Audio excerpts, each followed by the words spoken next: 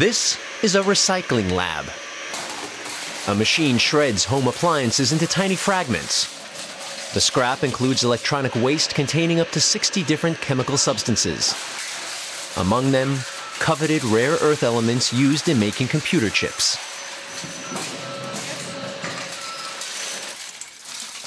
The scientists at Saxony's Freiberg University of Mining and Technology want to recover the metals from the waste and transform them back into pure substances.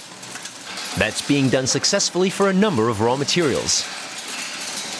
If we look at the laboratory scale, I'd say we can do it for 40 substances.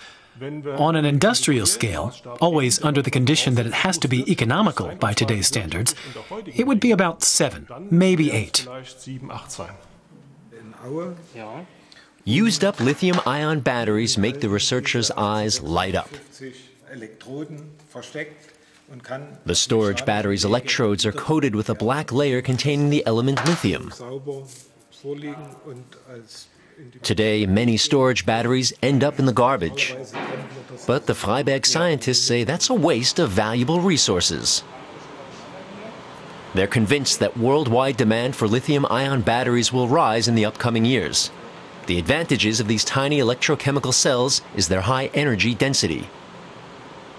For many years, we've been producing large quantities of lithium storage batteries, and we still don't have a proper recycling process for them, except for recovering certain metal ingredients such as cobalt.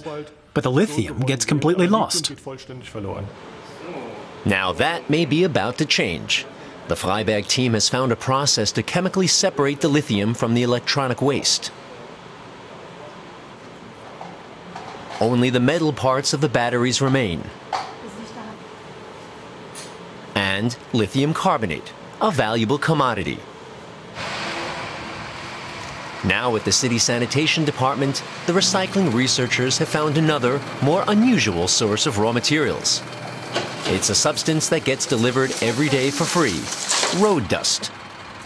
The street soot contains copper from car brake linings and platinum from catalytic converters.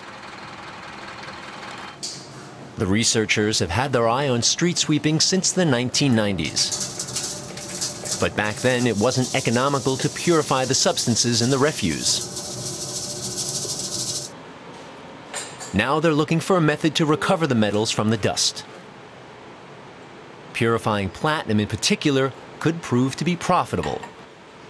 The element is used to make jet engines and exhaust catalysts, and in oil refining.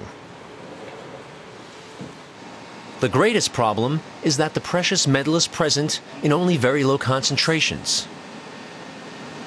So lots of road dust would have to go through the recovery process to make the yield worthwhile.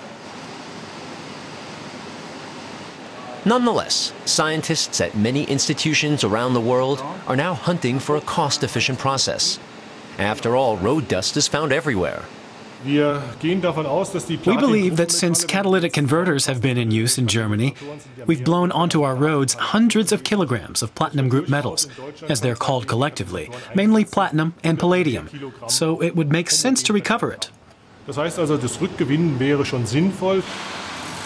Given the rising demand and high prices for the precious metals, the researchers estimate that their recovery in Germany alone could be worth tens of millions of euros. Street sweeping could become a very lucrative enterprise.